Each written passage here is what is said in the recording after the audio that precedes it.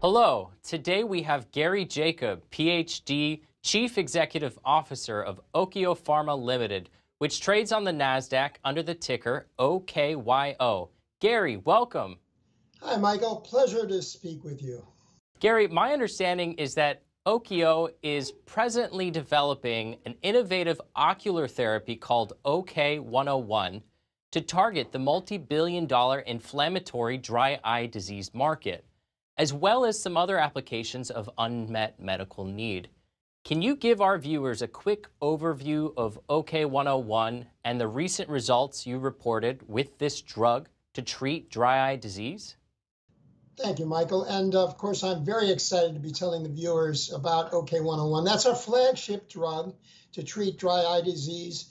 And we're very excited because this is a drug that we only brought into the clinic in what was called a phase 2 trial, a 240 patient trial that was randomized, placebo-controlled, and run through a good part of 2023. And we released top-line data in the beginning of 2024. So it was a great start to the year. And what was really exciting to us was that in that trial, we had a number of endpoints that we were looking at, and we were excited that we saw statistical significance in a number of readouts that included stinging, burning, blurred vision, conjunctival staining, eye dryness. And in particular, we were excited about the statistical significance, and this was durable significance over 85 days, the 3-month period of dosing. And we saw that in a particular endpoint called ocular pain.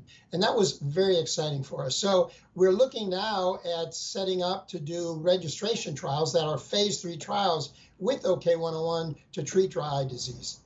Great. So you particularly highlight ocular pain from the results of the dry eye trial. Why is that so important?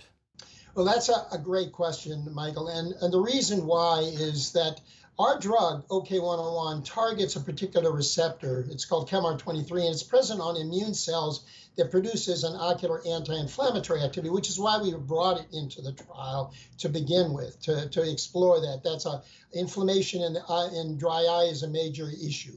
So the point, though, was that that particular receptor that I told you about, which is present on immune cells, white blood cells, was also discovered to be present on nerve cells in the spinal column. And so what really excited us was that we looked at, in animal studies that were conducted with a leader in neuropathic corneal pain, Dr. Pedram Hamra, in animal studies, whether this drug had potential to treat a condition called neuropathic corneal pain. And we were very excited from those animal studies that the drug was showing as a topical administration in the mice in that model a very strong reduction in neuropathic corneal pain. So when we saw the results, Michael, in the dry eye study, and I should point out that a certain number of these patients have a neuropathic corneal pain, as well as the kind of inflammatory pain that you get, for example, with a headache or a toothache, for example. But that was really exciting for us because it really gave us even stronger excitement about the possibility of our drug treating neuropathic corneal pain. That's very exciting, Gary. Can you tell us more about the opportunity for treating corneal neuropathic pain and the upcoming phase 2 trial?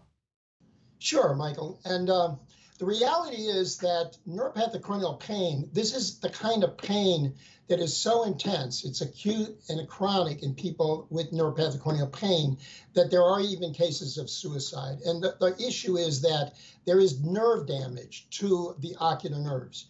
Just like when people hear about a spinal cord injury and people are having stinging and burning sensation in their extremities, in the eye, it's highly innervated with nerves. And so people literally can have, from a dry eye condition, they can get damage to the ocular nerves.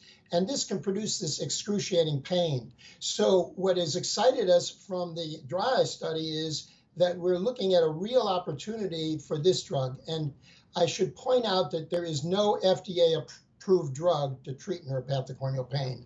And FDA has mandated a strong interest in seeing a drug to treat this severe ocular pain condition. So we're excited because we are the very first company in February of this year to get IND clearance on starting a phase 2 trial with our drug, OKY-101, to treat neuropathic corneal pain, with Dr. Pedram Hamra, a leader in neuropathic corneal pain, as the investigator, the primary investigator, at a site that will be opening at Tufts Medical Center in Boston. So this is really exciting for us because the drug that we're looking at for dry eye, we're also now excited about opening a phase 2 trial before the end of the year. We're working very hard to get this trial underway. It's a trial that will also involve about 3-month duration. We were looking at getting top-line data by sometime perhaps early in the summer of next year. What are the main advantages of OKY-101 over current treatments available in the market for dry eye disease? Great question. And what really excited us about the data that we saw was that in dry eye disease, Michael, there are a number of endpoints that can be used for an approval with FDA. When you file what's called an NDA, a new drug application with FDA, in the case of dry eye, you have to have 2 types of endpoints. One is a sign endpoint, one is a symptom endpoint. And what we really loved was from our trial, we saw statistical significance in what's called conjunctival staining and, of course, in ocular pain. So what we are looking at is opening that registration trial with those primary endpoints, and those are completely differentiated from any other drug that has been approved to treat dry eye. So we believe we're looking at a drug that will have a clear product profile that is distinct and significant for treating this condition. I should point out also that there are 38 million people in the U.S. who suffer from dry eye disease. 1 out of every 3 people over 50 suffer from dry eye disease. So although there are drugs to treat it, there's been no drug that overall is treating the large numbers of people with this disease. So we see an opportunity for OKY-101 treating dry eye as well. Excellent. For investors, management is key to the success of smaller cap companies. What can you tell us about the key players on your team? Well, Michael, I'll begin with myself. I was born with DNA that's focused on drug discovery and drug development. I'm the co-inventor of 2 drugs. One of them, Trulance, is marketed now by Bausch Health to treat chronic idiopathic constipation. It's a drug I co-invented and took through 4 registration trials and 2 approvals with FDA. So I have hands-on experience in taking a drug all the way from discovery, which I've been involved in, and which I am an inventor in, all the way through to approval. And that I will indicate in that case for Trulance, that was in over 5,000 patients for 4 registration trials. So a lot of experience. My colleague, my chief scientific officer, Dr. Raj Patil, has hands-on experience in ocular diseases with stints at both with both Alcon and Novartis, and has tremendous experience in the ocular space. And so we find ourselves an excellent team. We also have a wonderful board with a great deal of experience in drug development, and we're really excited about OKY-101. In summary, what is the essential value proposition? Why should investors take an interest in OKYO today? Great question, Michael. And the reality is that when you're dealing with biotech companies that are involved in clinical development, Michael, most people realize that clinical development can take many years. It can take 6, 7, 8 years to take a drug from discovery all the way through clinical trials, phase 1, phase 2, phase 3. We've been on a rampage to really bring our drug through clinical development rapidly. This drug that I'm talking about skipped over phase 1. We immediately moved it into a phase 2 trial in patients, and we're looking at registration trials in dry eye.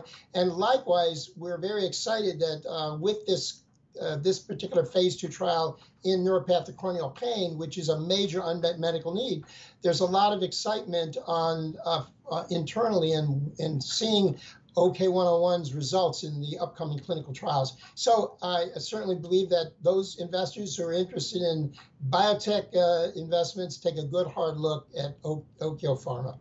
Gary, it is a truly fascinating story. Thank you for sharing it with us today. Thank you, Michael.